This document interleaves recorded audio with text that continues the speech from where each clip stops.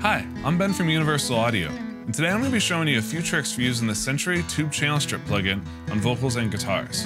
And to be the vocalist and guitarist for today, brought along my good friend, Marty O'Reilly. Hello. So Marty's going to be playing and singing for us, and I'm going to be giving you some tips and tricks for using the Century Tube Channel Strip to make your tracks sound awesome right out of the gate. Let's get started.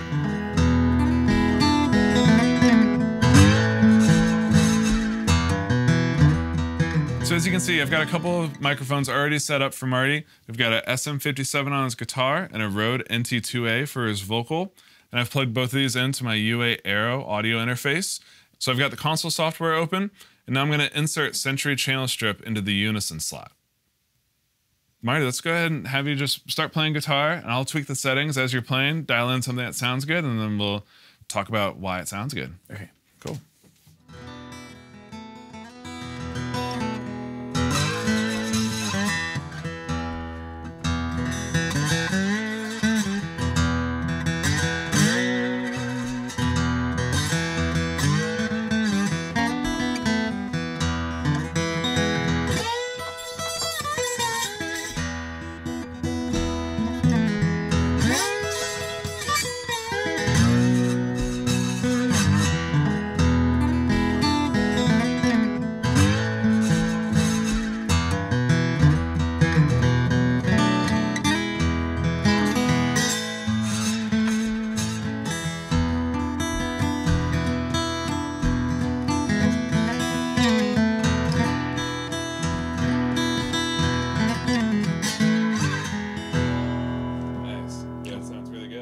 So, you know, the microphone's about, what, a foot away from your 12th fret, you know. This is obviously a bright sounding guitar. This is a very quiet microphone. So I've cranked the gain up to the high mode. And then as you were playing, I just used the level knob, just brought that up until I was getting a pretty good amount of volume. And then as you were playing, I kicked in the compressor. What's great about the Century compressor is that it's just one knob.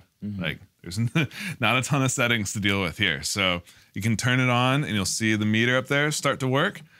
If you see it doing a lot, or if it's just like constantly compressing, it might not sound the best, especially on guitar. Like, you really just want to like catch any sort of like smacks or like loud moments. You just want to like level those out, but not really like, you know, compress it yet. Yeah. So then after compressing it, just tweak the EQ, added some low end to give some more body to the sound. Worked with the mid-range, and the thing I really like about the mid-range on this plugin is that it goes all the way from 300 hertz to 7.2K. So it gives you a super wide range to really dial in your tone. So for your guitar, I kept it in that low-mid area, again, just adding a little bit more body to the sound.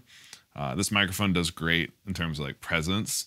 And then that top end, the little 10K, kind of added a little flavor up there as well, because that's like your fingers and the slide. You just hear those like details coming through.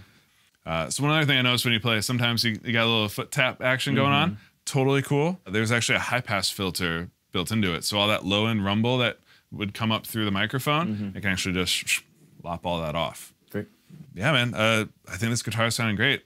Can we check out the vocal now? Yeah, sure. So go ahead and sing and play at the same time. I'm going to mute the guitar track on here, so we're just listening to the vocal. I'm going to do the same thing, kind of just load up Century, start tweaking with the settings, and then we'll look at what I did afterwards. Sounds good. Cool. So let's mute that. Pull up Century. Cool. Go for it. If I had my way, good Lord, I would tear this building down.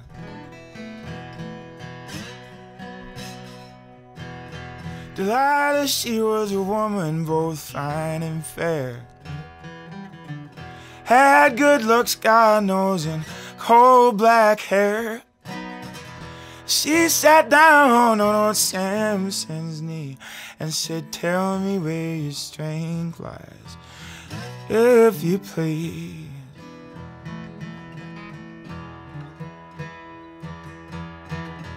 If I had my way, if I had my way, if I had my way, good Lord, I would tear this whole building down. Nice. Yeah, man. That sounds really good. So similar scenario here. This is kind of the workflow I typically go through when I'm setting up on the way in. Get the gain right, get your levels kind of working in a good spot. See if the compressor is helping, add a little bit of EQ, and then kind of look at the gain again. So it's really helpful, like when you're playing a couple of phrases in a row, like what you just did. You'll see sometimes just kind of chill, and then when you reach up for another note, or you get a little bit louder. That's where you see like the compressor start kicking in, and you may even see these overload lights. They may flash a little bit red. It doesn't mean like you're clipping. That doesn't mean that you've like lost anything. It just means it's about to give you some saturation, a little sauce, which can actually enhance the emotion of a track. So what you really want to do is you really want to make sure that you're in control of that saturation. So that means knowing where all your gain stages are, that big low-high knob, the level knob. And sometimes, like if you're working with a microphone that just gives you a lot of signal and it feels like you've turned everything all the way down, it's still overloading things. The great thing is that there's also a pad on all the UA interfaces. So that means that it'll actually bring the mic level down before it hits the preamp, which gets rid of all those overloads. And now we got a great sounding vocal. So now it seems like a pretty good time to go ahead and record a full take. And let's do one with a Century channel strip, and then let's do another one just totally clean, so that way we can really hear the difference that's making. Okay. Cool. All right. Whenever you're ready, sir.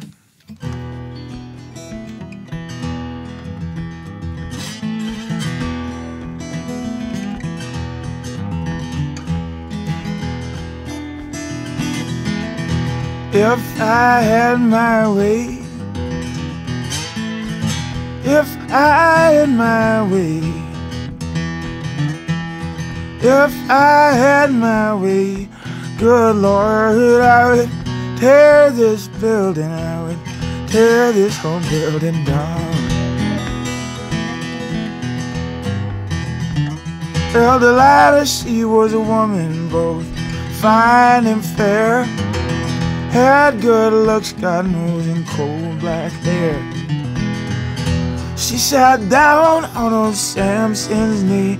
She said, tell me where your strength lies, if you please. If I had my way,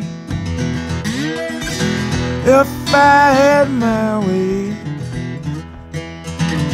if I had my way, good Lord, I would tear this building, I would tear this whole building down. Nice. So that sounded really good, man. Let's do one more take. This time I'm going to turn the Century tube channel strip off, and we're going to go totally clean, and we can really hear the difference that that whole channel strip's making. Sounds good. Cool. Let's give it a shot.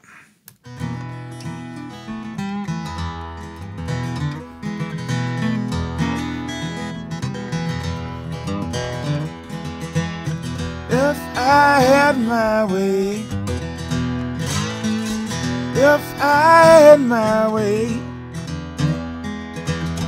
if I had my way, good Lord, I would tear this building out and tear this whole building down. Delilah, she was a woman both fine and fair, had good looks, God knows, and cold black hair. She sat down on old Samson's knee. She said, tell me where your strength lies, if you please. And if I had my way, if I had my way, if I had my way, good Lord, I would tear this building, I would tear this whole building down. Awesome. Nice, man. So that sounded great. I kind of preferred the first take with the Century, mainly because, it was kind of controlling the vocal in a really nice way. Like, your quiet parts sounded present and great. And then when you got a little bit louder, added just a little bit of grit, but without sounding clipped or anything like that.